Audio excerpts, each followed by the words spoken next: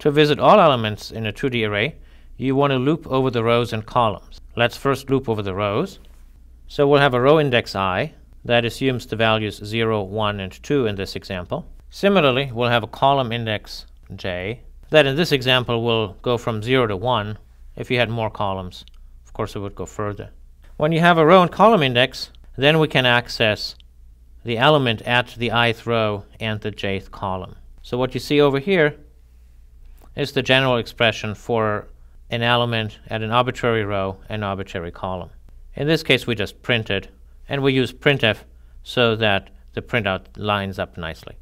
So we would now print this element, and then print that element, and that would finish the inner loop. Then the outer loop would pick the next row. We print these two, and then the outer loop picks the last row, and we print those two. Now, of course, we want the numbers to line up nicely, so after printing each row, we want to print a new line.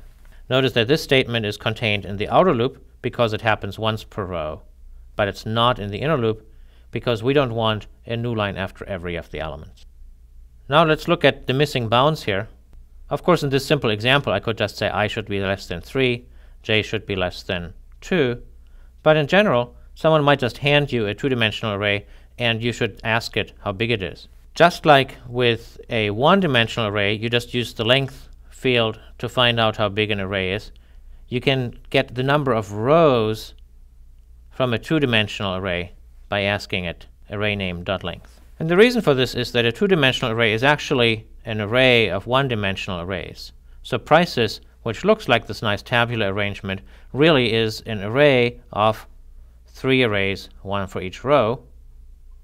And so the number of rows is given by that length. Now we need to look at how many columns we have. Here you have a row, and the length of that row is the number of columns. So in general, you should simply remember that for any two-dimensional array, you get the number of rows with this expression, the number of columns with that expression. Now let's move on to doing something more interesting with two-dimensional arrays than gas prices.